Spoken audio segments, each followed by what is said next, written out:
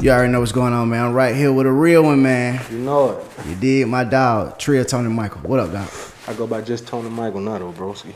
Oh, shit, for real? Yeah, they don't want to let me change my my name on Instagram because if I change this, I'm going to lose my blue check and shit. So that's how Instagram do? Yeah, but right now, you know, I'm moving independent, man. I'm rocking by myself, just trying to get it. For sure.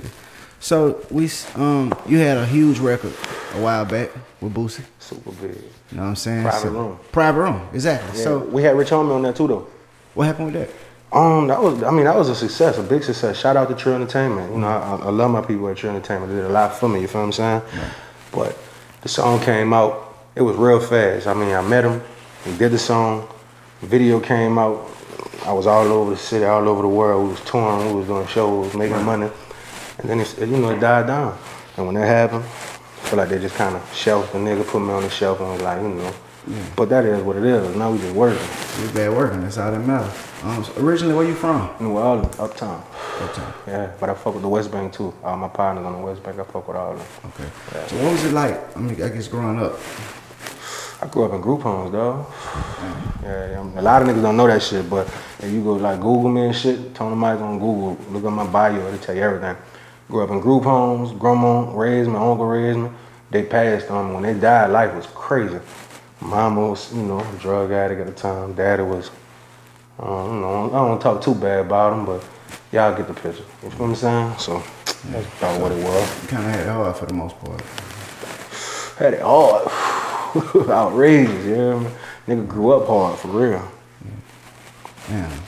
You know, and it's people that you wouldn't even expect that go through the most shit who be the most humble. Man, but you come out really humble, you know. Cool, man, what I done learned over the years, the people that go through the most shit is always the most humble. It's not sometimes, it's all the time. You feel what I'm saying? If you really look into a lot of the biggest people in the world, I watched Kanye West documentary last night. Yeah, I haven't watched it. It's pretty good. Yeah, me and my booking agent, Seven, we were watching the documentary, and dude never was home. He never sat down. He every day, all day, he was grinding, but he was humble. People was rejecting him, telling him they ain't like his music. He ain't the one I stick to producing. You heard me? But dude was like, okay, cool, and walk off, humble, not mad, nothing. He ain't hit a vision yet. Let's go to the next one. So that's my mindset now. I ain't lying. Like, shout out to Kanye. Shout out to Kanye. People be talking crazy about him because how he dressed, he weird and shit. Kanye, a motherfucking genius. Hustler. You heard me? Hustler, that's me. All right. Shout out Ride 49. You heard me, from New Orleans. So, man. So, like, you know, when I first met you, I'm like, man, you know what I'm saying? You got another rapper. You know what I'm saying? He's gonna come over, he's gonna spit some shit. But then, you're a fucking singer, nigga, like, and not just a singer, like a real deal vocalist. Like, I could lay you down, easy. Take your panties off, kiss you soft, lady.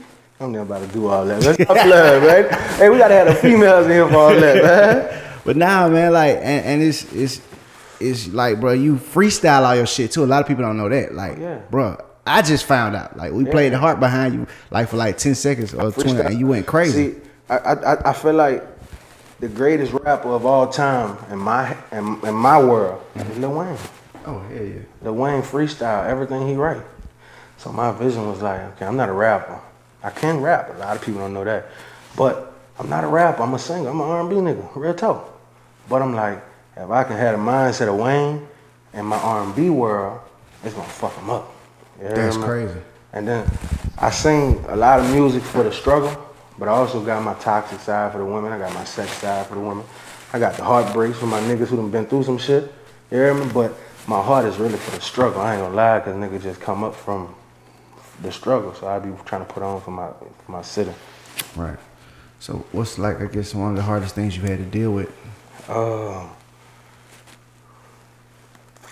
Probably really just losing my grandma and my uncle within the same year span.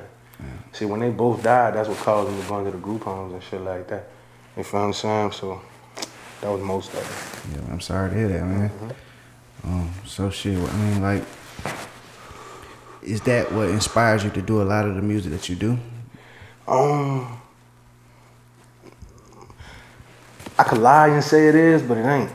What inspired me to do it is just my love for music. You feel what I'm saying? Right. It ain't got nothing to do with, oh, he had a hard life, so we should listen to his music. Nah, I don't want you to listen to my music because my life was hard. Your life was hard too. Right. I want you to listen to my music because I'm raw. My shit raw. Listen to my music because you fuck with me. You hear me? Don't worry about what I've been through. I'm good. I'm standing. I'm strong. You hear me? Just focus on the music, man. Yeah, bro, that's some real shit because a lot of artists do kind of, go off of it. Yeah, I just, like they live through their music. But you saying shit, you just love music, so shit. It's like a lot of my music tells stories, and if you listen to it, you find out who I am.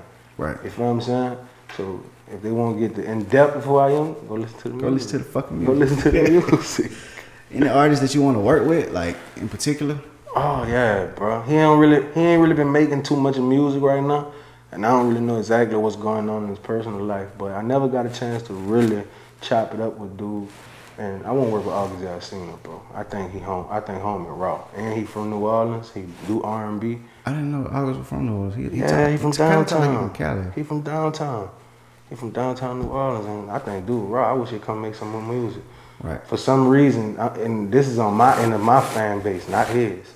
But for some reason, a lot of people thought I was in competition with him early on in my career because he had just dropped I Loved It, and I had just dropped Private Room. Yeah. And we both had curly hair at the time and shit like that. But it was never a competition. Like I'm trying to work with the dude. Like, I'm trying to work with him. You hear me? I'm trying not to say nigga too much. I'm trying to work with him. And you know what? That'd be a dope ass collaboration.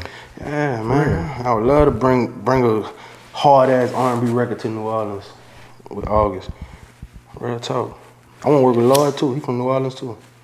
What? Lloyd? Lloyd is from New Orleans, but I heard he rap that now. I thought Lloyd was from down here. Nah, he's from New Orleans. We saying this live on interview. He's from New Orleans, and don't edit this part out. Lloyd is from New Orleans. Oh, shout out my dog, man. Shout out to Lloyd, bro. I thought that nigga from Atlanta. Yeah, man. So what can we expect from you, in the future, bro? Oh, man, I'm about to go crazy. Mark my word, I'm about to start dropping at least a tape a month. I'm giving them a tape a month. I own my own studio. I got people that back me, producers like Gutter Hits. You hear me balling on the beat, they gonna send me them packs every day. We in the studio doing at least 10 songs in a weekend. Jeez. 10 songs from Friday to Monday. We knocking that shit out together. That's work. Mixed, mastered, ready to go. That's work, bro. I'm looking forward to hearing a lot of this shit, bro. So, especially if you say you're gonna do it like Wayne. Cause Wayne was putting out fucking mixtape every fucking 2 days. Man, now see, I ain't gonna go as hard as Wayne. It's different. That's a machine. For sure. That's not a human being, bro. That's a machine. You hear me? So I'm gonna try my best to keep up with him though. yeah. And I ain't talking about level of fame. I ain't there yet. You hear me? I'm gonna get there, but I'm talking about the work ethic. You hear me? As long as I work as hard as them, then one day I'm gonna get there. For sure, man. Man, we happy you came through, bro. It was a pleasure to have you here, bro. I'm looking forward to everything you finna do in the future. For sure. You got my motherfucking support. For sure. And we're here for you, bro. So that's love. love. That's love. Appreciate you.